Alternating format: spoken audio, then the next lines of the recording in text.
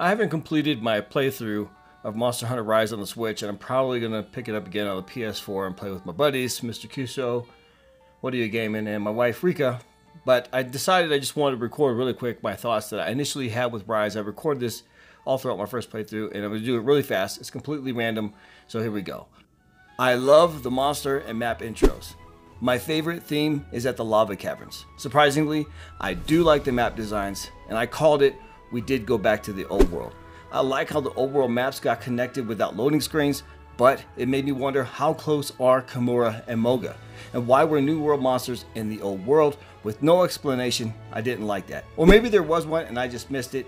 It's been hard reading text as I get older. Maybe they should have brought back Kurupeko instead of Kuluyaku and Gobo instead of Jurotodos. And I was wrong. I like the Japanese vibe. Kimura does have a certain charm to it, but where are the geisha? And since they insist on bringing back old monsters, I wish all the returning monster armor would have gotten some kind of Japanese design. I absolutely love the food cinematics. The rampage was cool, but not.